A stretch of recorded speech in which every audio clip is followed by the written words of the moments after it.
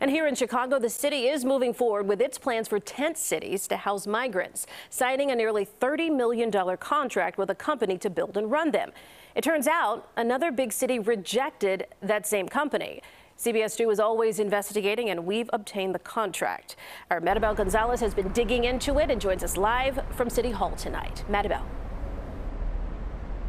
Yeah, Erica, this contract is meant to help the city move the more than 2,000 migrants still sleeping on the floors of our area's airports and police stations out of those places and into tents. However, some are raising concerns about the company that is being tasked to do just that. The city of Chicago is turning to a third-party company to help with its migrant crisis, this week announcing a more than $29 million one-year term contract with GardaWorld Federal Services to help build tent base camps for the new arrivals. The 151-page contract doesn't spell out where these camps will go up, but it does outline what they could look like.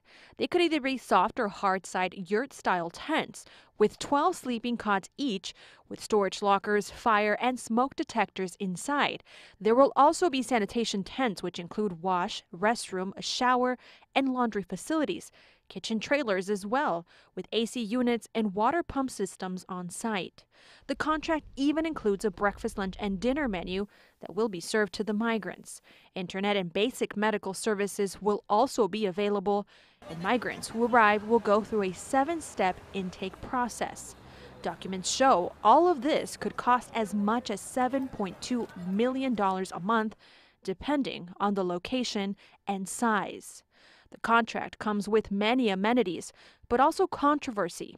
In July, the mayor's office in Denver, Colorado, withdrew its $40 million contract with GardaWorld. My concern is I don't believe they have the experience of working with the people from the inside. The Denver Post reported the move came after advocates there criticized the company for a history of, quote, alleged abuses and mistreatment and lack of experience in sheltering migrants.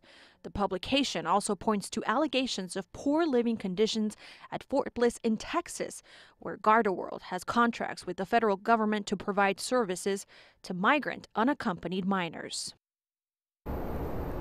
We reached out to GardaWorld for comment on these concerns as well as the mayor's office, but we have yet to hear back from either one.